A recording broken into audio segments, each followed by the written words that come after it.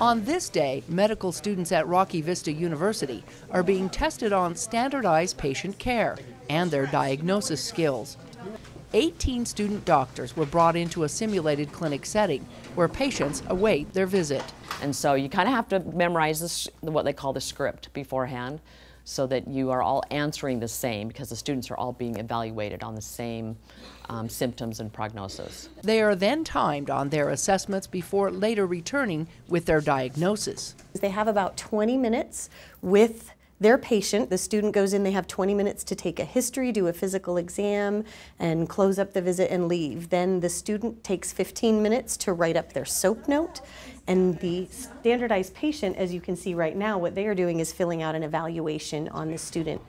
The students are graded on how they treat their patients, as well as their diagnosis and prognosis skills. It is very realistic, and it is kind of nerve-wracking, but the nice thing is that the first few were not graded, so it's just something to help us. The fourth one we do is graded, so we have to make sure we're on top of it, but they try to keep the standardized patients pretty realistic. Each mock patient gets paid to test the student doctors with a pretend illness or health issue.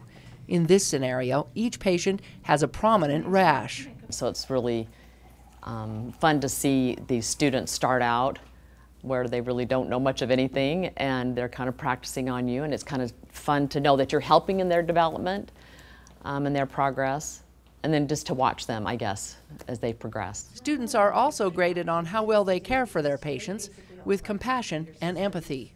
Exactly. This is one of the only times when a doctor is really going to hear directly from their patient how it felt to be their patient. And this is a lot of what we talk about in feedback, is the interpersonal skill piece, and how doctors need to learn to treat humans and not just symptoms. At the end, they have the opportunity to discuss their experiences as a group and any questions about the entire standardized patient process. For Kelly Tickey, the diagnosis was fairly simple. It was a pretty easy diagnosis, I think. It was Lyme disease, which has a very specific rash.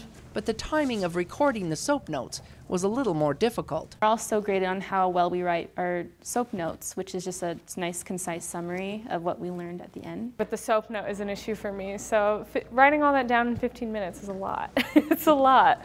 Not all post-grad schools offer the standardized patient practice experience. Most students must wait until they are graduated, serving in their residency in hospitals or clinics to get this valuable training. From Vista University, Melissa Anderson, CEC News.